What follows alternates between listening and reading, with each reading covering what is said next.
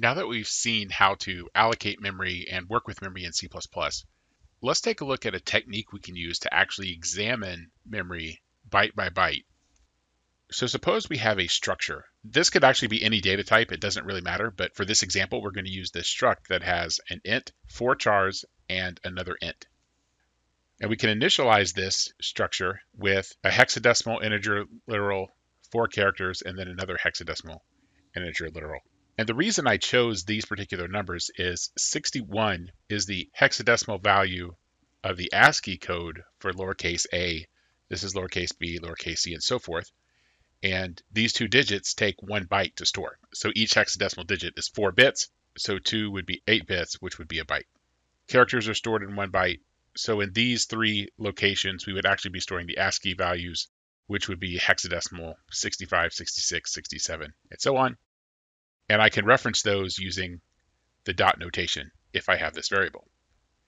Now in memory, when this initialization happens, the bit structure looks like this. Again, this is what the actual bits look like, but I'm consolidating every 4 bits into a single hexadecimal digit.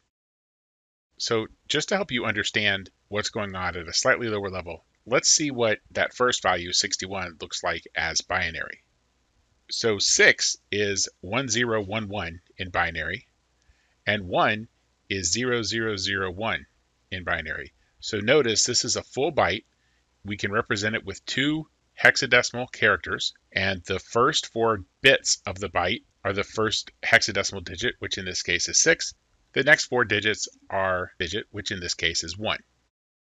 So this first number, field A, would be these 4 bytes. The character A is the ASCII value 41 hex, B is 42, C is 43, D is 44. Again, those are the hexadecimal ASCII values.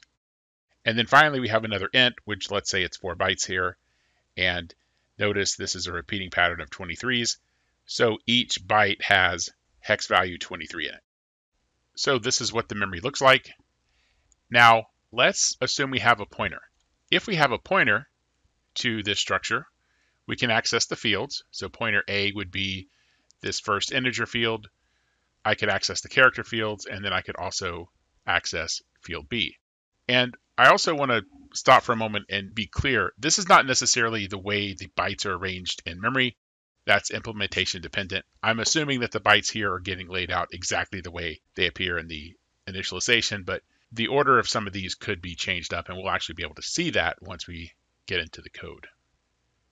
So now, instead of a struct example pointer, suppose I have a character pointer. A character pointer points to a character, which is a 1-byte integer.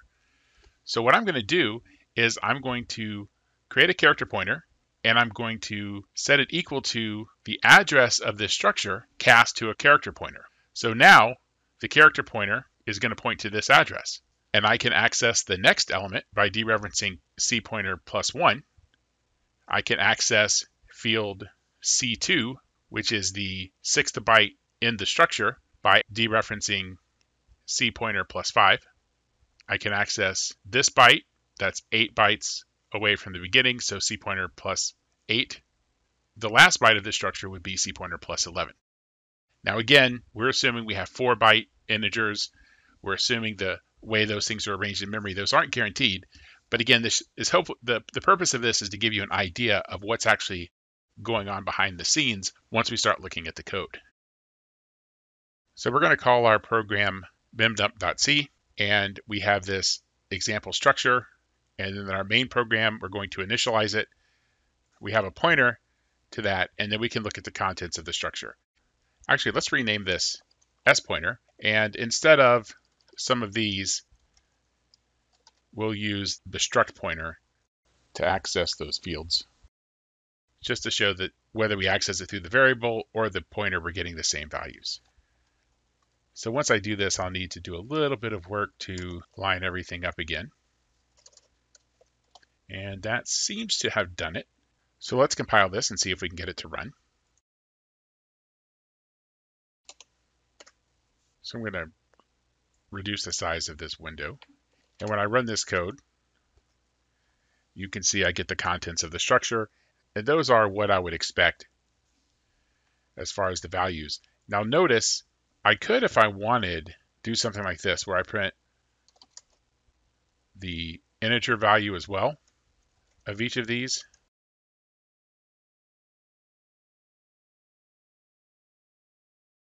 So now I'm printing the integer value of each field plus the character value. And so you can see that this is the decimal ASCII value. And if I wanted to print these in hex, I'll do the characters in hex. That way everything gets printed in hex. And so now you can see those are the values that we were expecting to see for the character fields. But the one thing to keep in mind is when you have a number, if you print it as a hexadecimal, then that'll show you what the bits look like, again, keeping in mind that each digit represents 4 bits. Okay, there's lots of different ways we can look at this memory, but I think the most general way would be to write a function. So I'm going to write a function that's going to dump some number of bytes starting at some starting point. So I'm going to call it memdump. And it's going to take a character pointer to some starting location. And it's going to take a length. And I'm going to set up a loop variable. And that's going to be equal to 0 at first. And then, while II is less than the length, I'm going to printf the address I'm looking at, the decimal value in 10 characters, the hex value in 10 characters,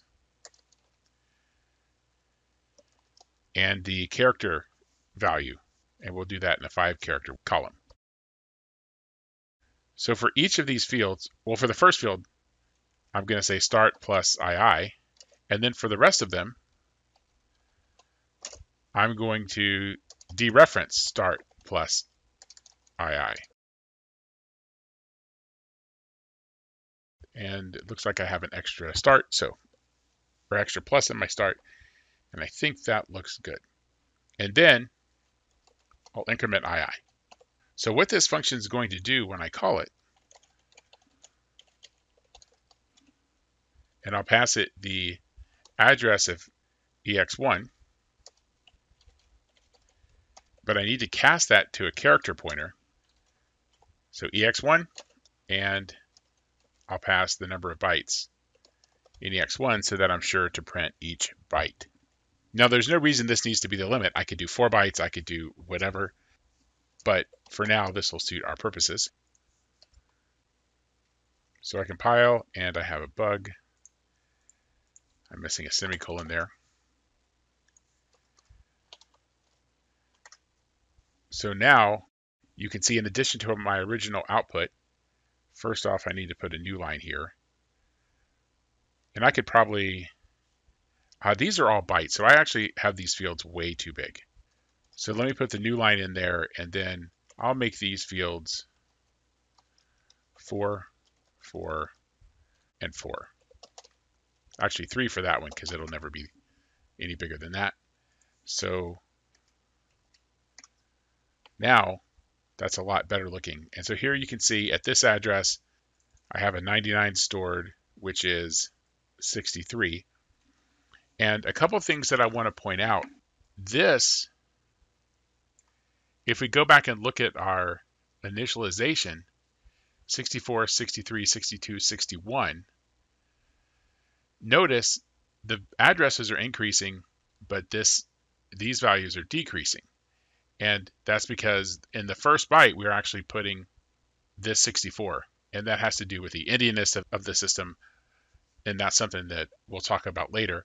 But just for now, no, you don't want to rely on the way things are arranged in memory being the same on every system. The nice thing about this particular function we wrote is now we can actually see what the memory looks like. And you'll notice the characters are in the correct order. And then here we have 2323. Well, 23 hex is the ASCII value of the hash symbol. And so you can see that there. So we have ABCD, and our hashes. That's what we are expecting.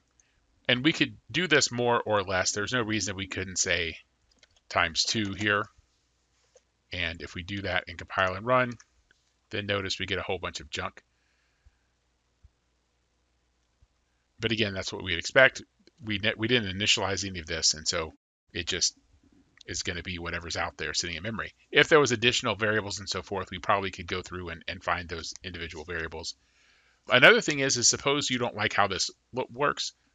One thing that you might find interesting to do is to try to get some logic to align this on a word boundary so that you're showing 4 bytes per row, and that'll reduce the size of your output.